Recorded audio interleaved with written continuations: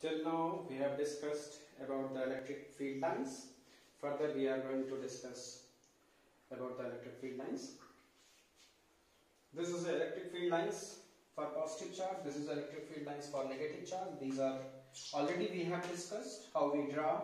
This will represent the directions and number of field lines per unit surface area perpendicular to the field lines gives the magnitude of the field lines. So in this way these will represent. But if we have both are the positive charges, then how does their electric field lines? So this is the representation. This is the representation of the electric field lines. If we have both the charges are positive. If we have both the charges are positive. Okay?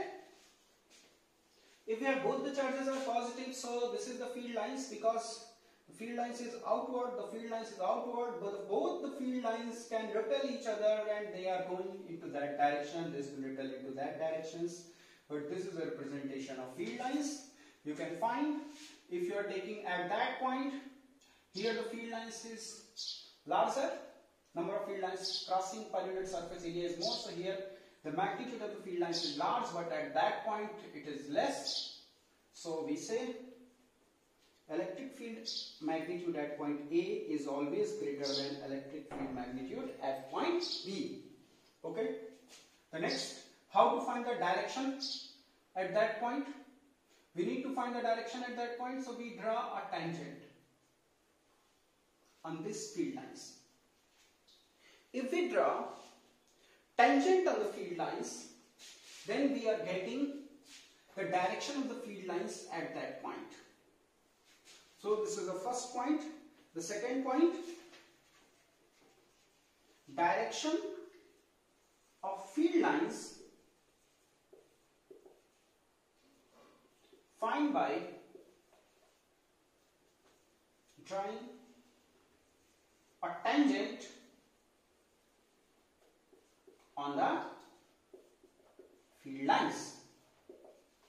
Okay? If we want to find the electric field lines direction at that point, then we draw a tangent.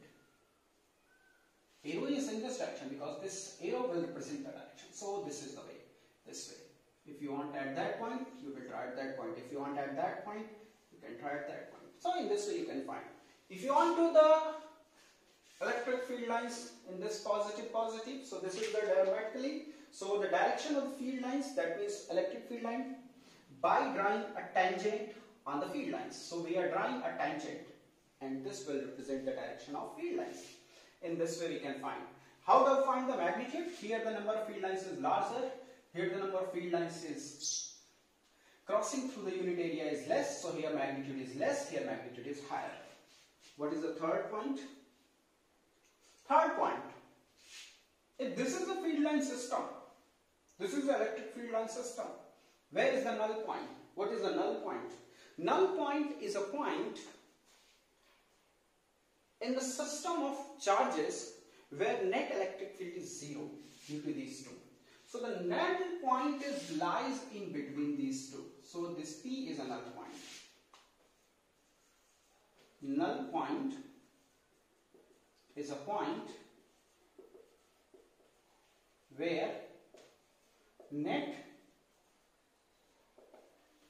electric field due to system of charges is 0. Okay? But sometimes the null point is stable, sometimes null point is unstable because null point have some equilibrium. So if sometimes the question arises, this null point is stable equilibrium or unstable equilibrium, but this question is not arises in this way. If you are placing any charge, for that charge, in which direction that charge is stable equilibrium and unstable equilibrium. Again I am telling what I want to say to you. For that P point, this is a null point. This is a stable equilibrium and unstable equilibrium, but in which direction and for what type of charges. If we are placing a charge plus Q, here you place a plus Q charge. If you displace it towards this or towards this, so what will happen? If you place this charge along this and release it, then this charge can repel it this direction and this can also repel it this, but this have the forces more. So this will again reaches at the same position. What I am saying, if you displace this charge along this direction, then it will tries to regain its original position. That is called stable equilibrium. If any charge have a net force is 0, but you are displacing it from his point on that direction, and if it again reaches and tries to regain the same position, then it is called stable equilibrium. So if you displace this charge along this, then it will tries to regain its original position. That is called stable equilibrium. So this plus Q charge is stable along this. But if you displace along this, then if you push it here, then it will release force this direction, this will release force this direction, and the net force is upward. And that's why along this direction, this charge plus Q is unstable equilibrium. So a charge plus Q is stable equilibrium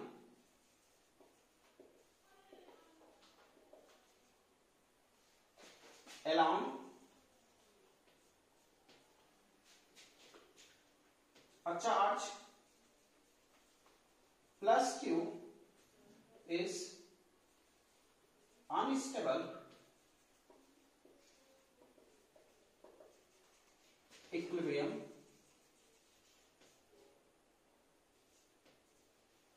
along this.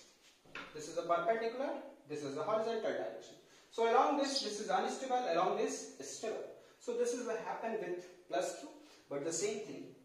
If we are putting here minus Q, then what will happen? Vice versa.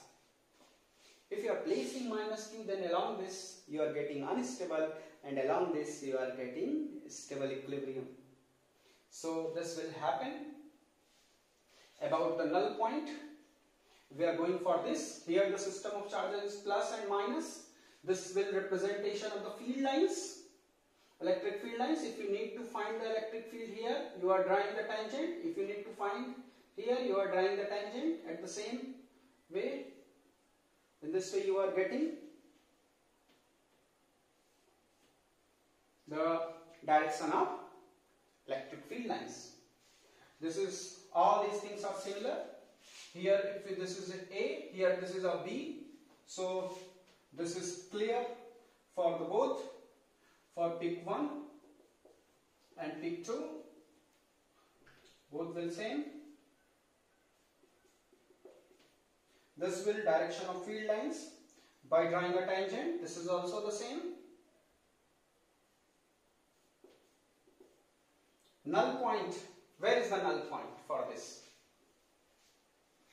If, this is very important, where is the null point for plus and minus? If both will have a same charge, then you can't find a null point for this system of charges, and their null point is at infinite distance. You never find. But if you have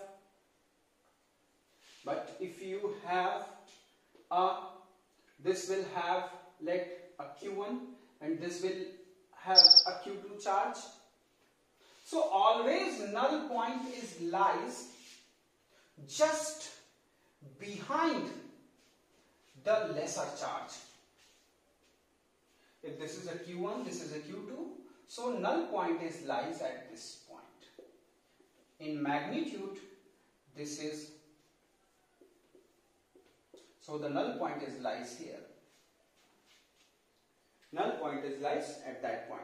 So in the magnitude, if this Q1 is greater than Q2, this is a negative charge, this is a positive charge, so the null point lies just behind the negative charge. This is a general idea. If you are solving more problems, then you are getting the idea how to find the null point, always just behind the lesser charge having the magnitude, because how I was arriving at that conclusion I am going to tell you. This will have the electric field at that point is along this direction, but this will have electric field along this direction. Why? Again I am telling, this will have electric field at that point, this charge have electric field, this is E2. Due to this, this is a positive charge, so at that point electric field is outward. Positive charge have electric field is outward. So this is a smaller distance, so they have a magnitude along this. They have at a larger distance, but their charge magnitude is higher. So this will also have this. So maybe the E1 is equal to E2 is possible, but in opposite direction at that point only. If you are taking the point here, then this will have this direction and this will have along this direction. But this is already a higher charge and have a lesser distance. Then you never find equality between equal of electric field at that point. Again I am telling, if you have an electric field at that point, B point, due to this charge is higher, Q1 greater than Q2, and this distance is smaller, this distance is larger, so due to this electric field is along this direction, so electric field is more due to this than this. So never you find electric field is 0 here, so that's why null point is always lies at that point.